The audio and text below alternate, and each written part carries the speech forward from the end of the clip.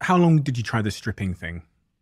I don't know. I mean, when you're in your late teens, early 20s, time just feels like it felt like a decade that I was, bouncing around to these places. Probably 3 or 5 months. It was fun.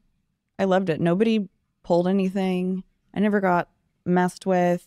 I drank my White Russians and ate the Subway sandwich from next door and played photo hunt. And I wasn't even 21. I used someone else's ID to work there. And I got to dance to music that I liked. I made money. I didn't really have to engage with anybody. And I got really comfortable with my body in a way that I hadn't before.